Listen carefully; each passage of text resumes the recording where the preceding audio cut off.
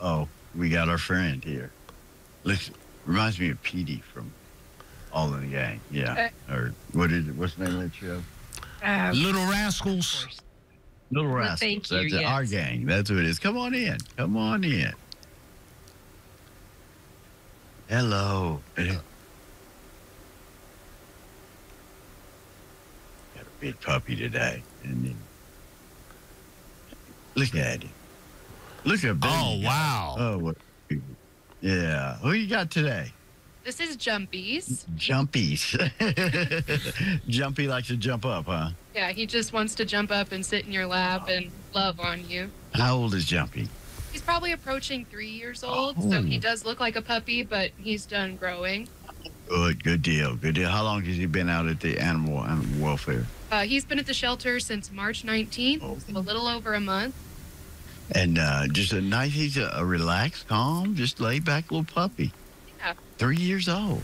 Mhm. Wow. We were talking earlier with the folks from Gracie's project, and we really wanted to hit upon the spading, neutering. And right now, your shelter is overrun. You've got a ton of animals of all sorts, from cats and dogs, whatever it is. How important is it to you guys that you kind of get some grasp on this? Yeah, absolutely critical. Every litter goes on to produce more babies, so the sooner you get your animals spayed, that's the less animals they reproduce that have to find a home. Oh, one of the things you hear about is people say the cost. The cost is a problem. I know there was a veterinary here in Amarillo for a while that was offering them at a reduced rate. What's the name of that clinic?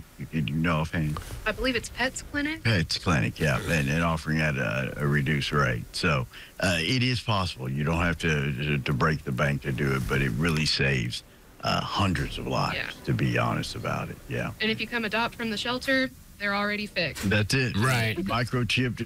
You go. Yeah, So Jumpy's already fixed. You could go home today. you can go home today. And if you pick up Jumpy, we'll give you tickets to go see the Texas Rangers or some Texas Rangers swag, because he needs a home.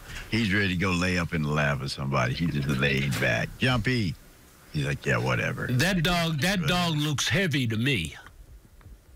He's really not that. He's a good-sized dog. He's a medium dog, but he's not going to be that big, is he? No. Check out Amarillo Animal Management and Welfare and find your forever friend. And remember, spay or neuter your pets. We'll take a quick break. We're back with more chat right after this.